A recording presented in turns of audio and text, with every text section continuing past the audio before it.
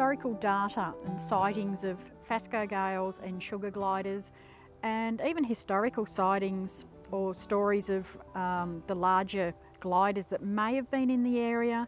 We don't see them now, so it's still nice to get that data.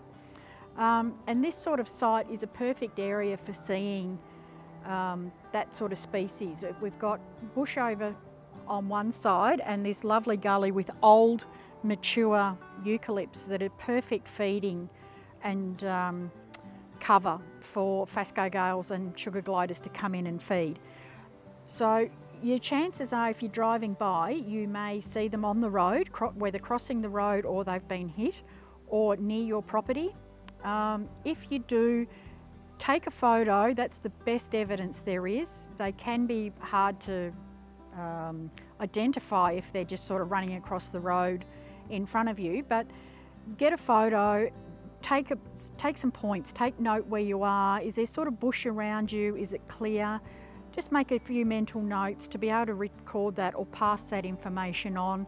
So some of the places we may see these, we've had reports of people's cats bringing them into the house, which is pretty ordinary. We also, have people with them living in their roofs, or they've set up nest boxes, or they have these mature old trees with the hollows, and they've managed to see them, scampering up the tree or scampering between trees, or sometimes you'll see the gliders actually flying between or gliding between trees as well.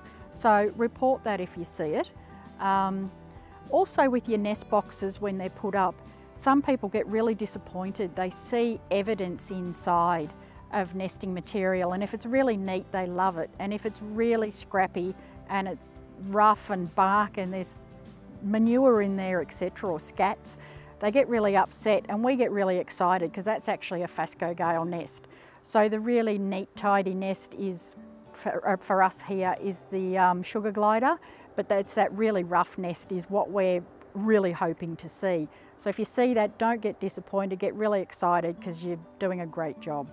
So the sort of information that's required to report a sighting is the date when you found the animal, the site where it was, so that geolocation or Google point, photos as well, if you can get a photo with you, is really important, and the person who found the animal to make that reporting and record, because they may be asked for more information down the track. So more information is actually better than less information.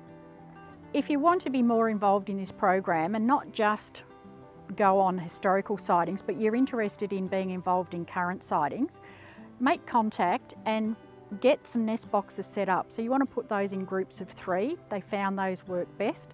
Phascogales and gliders will move so that the predators can't learn where they're camping the whole time. So they'll actually move and use a number of hollows or nest boxes. So that's really critical.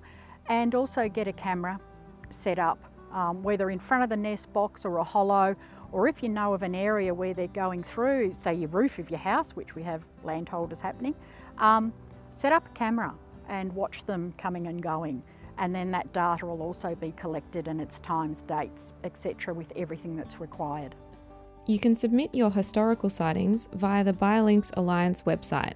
Head to www.biolinksalliance.org.au/Glideways in the Melbourne Ark and fill in the form, including as much information as possible about the location.